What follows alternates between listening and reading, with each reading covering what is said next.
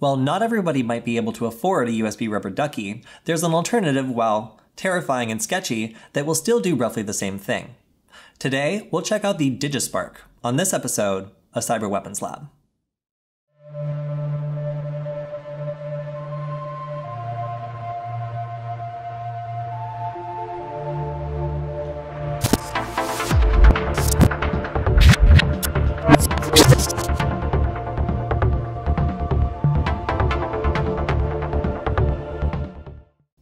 The USB Rubber Ducky is a device that pretends to be a keyboard when you plug it into the computer, which allows it to execute a whole bunch of keystrokes very quickly, potentially doing things like setting up a backdoor on a computer or stealing all the Wi-Fi credentials.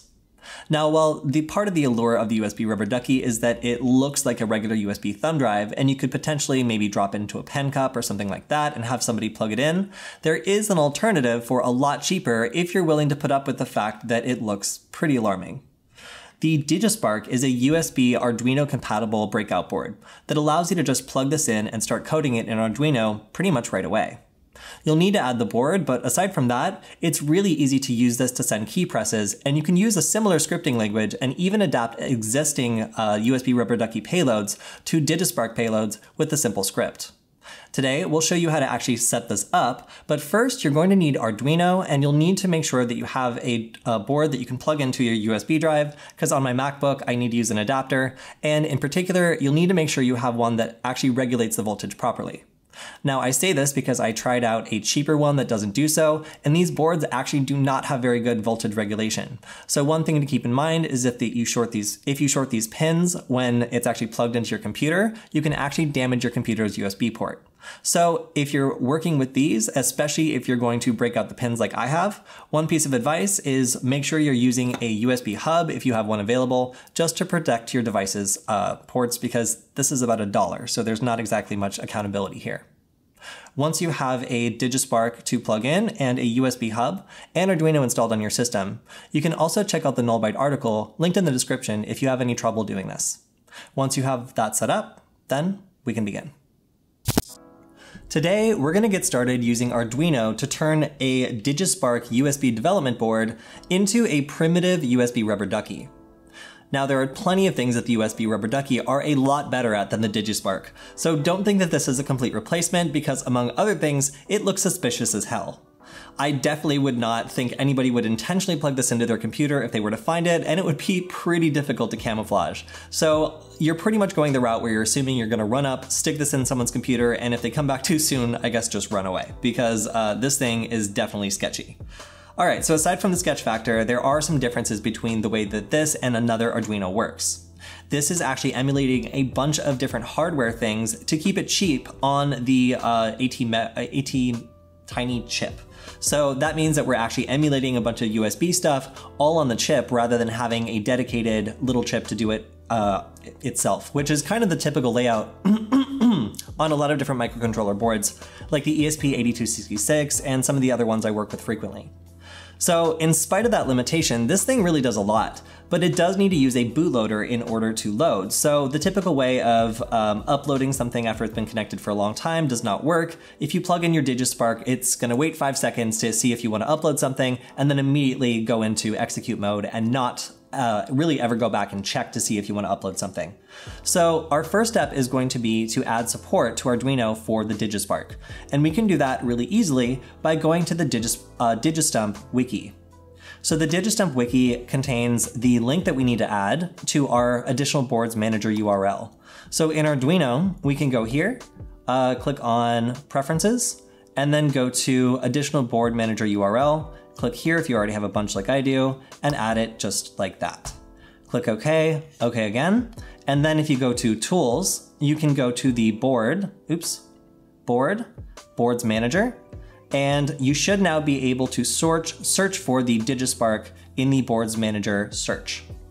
Once you locate it, you can install that, and that should allow you to communicate to and write with the Digispark. There we go. So it'll be the Digistump AVR boards. You can go ahead and click install. Mine has already been installed. And then I'll click close, and I should be able to go ahead and actually write something to the Digispark now. So Where are we going to get our payloads? Well, fortunately, there's already this wonderful GitHub repository, github.com/sedarctic, and you can click on clone or download. And then what we're going to do is in a fresh terminal window,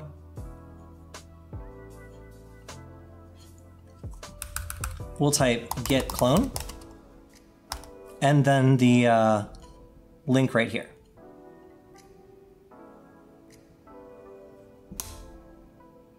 So I already have that downloaded, but on your system, it should be a fresh install. So once it's downloaded, you can type cd Digispark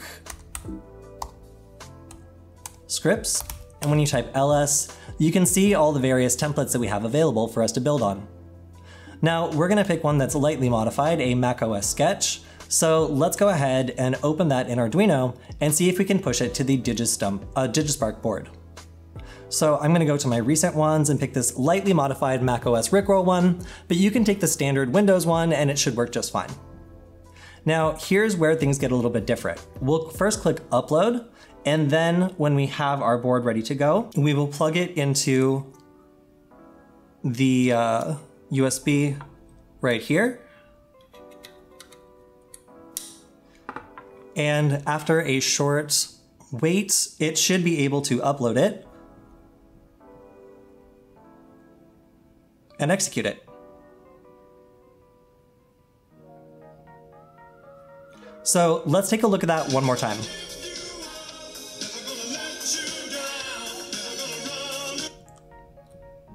Here, if I scroll up, we can see the process that it went through was it used the microcontroller bootloader to upload the sketch, erase the old version, and then within a couple seconds, it executed the code that we had ready for it, which was simply to open a search, type in a YouTube URL, press enter, and let us enjoy this beautiful song.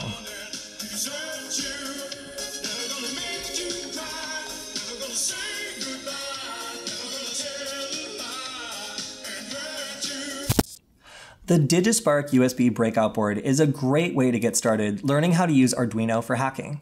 It's a practical way also to write your own Ducky scripts if you maybe can't afford your first one. But keep in mind there are some serious trade-offs with making this price cut.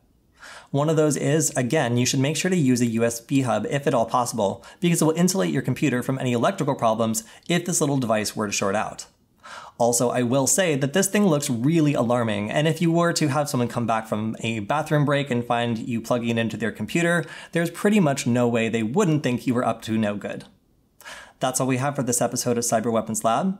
If you have any problems setting this up, you can check out the Null Byte article linked in the description. And if you have any ideas for future episodes, you can send me a message on Twitter @CodyKinsey, because I'd love to hear from you. We'll see you next time.